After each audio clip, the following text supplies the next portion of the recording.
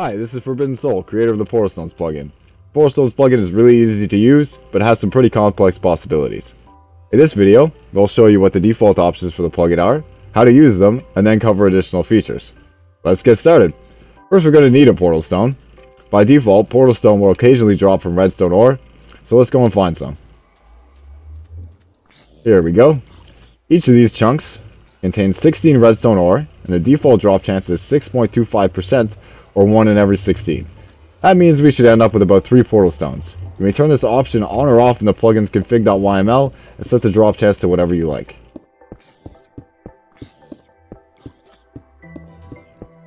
There's 1, 2.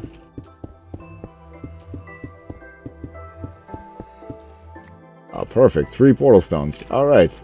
Another option is to enable or disable portal stone as craftable in the plugin's config.yml. This option is turned off by default, and the crafting recipe is permanently set. The recipe of 1 redstone will craft a portal stone. The third and final option is to throw redstone into another portal and have the portal stone created from the redstone that you threw in. The item stack will maintain its amount, and this option may be set on or off in the plugin's config.yml. It's turned off by default. So here's 1. And here's an entire stack. You'll notice that this will increase. There we go. All portal stones now. Alright, so now that we have a portal stone, let's check it out. This portal stone, an unbound portal stone. Throw this into another portal to bind that portal to the portal stone. The portal stone can then be used to create portal pathways between the portals. Seems simple enough. Let's run up to one of these portals and press Q to throw it. Ah, cool, it bounced back. Check it out again. Okay, now it says a bound portal stone. Bound portals. Throw this into an unbound portal to continue binding portals to this portal stone. Throwing this to any previously bound portal will fuse the portals together in a portal pathway. Any entity may traverse the portal pathway. The portal way, sorry. Alright. Throw it into another one. Awesome. Bound portals too. Cool. So, seeing as how this portal has been previously bound, we can throw it back into this portal to complete the portal pathway, or go back around and use this one. But we'll just use this one in this video.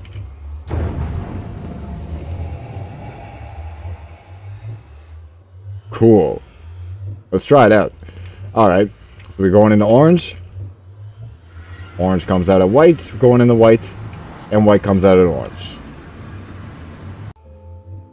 There are some rules to using portal stones, however, and the first rule is that each portal pathway must contain at least 2 portals. In other words, no linking a portal to itself.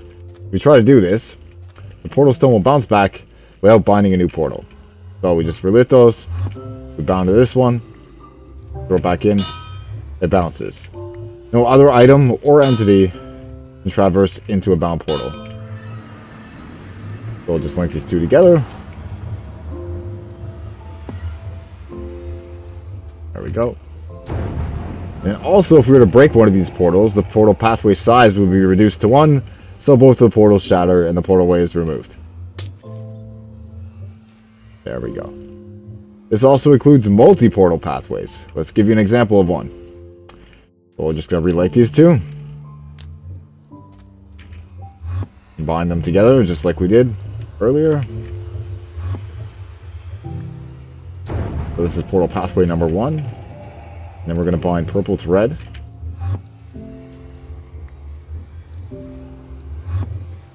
And then we're going to create a multi-portal pathway by binding red into another pathway we used to have.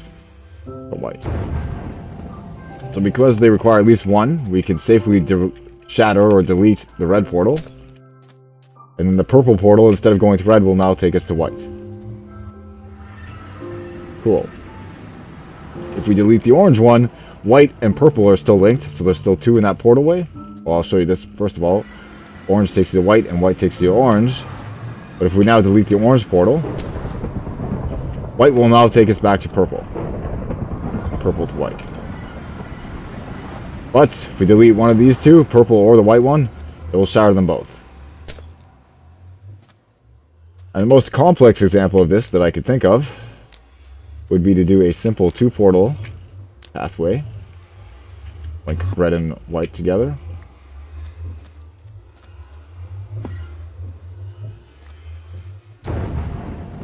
And then we'll link orange and red, or orange and white rather. Purple and white.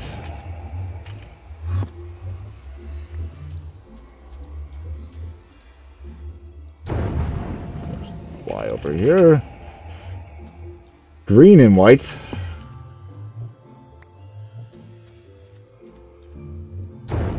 And teal and white. Whatever color that is. Cool.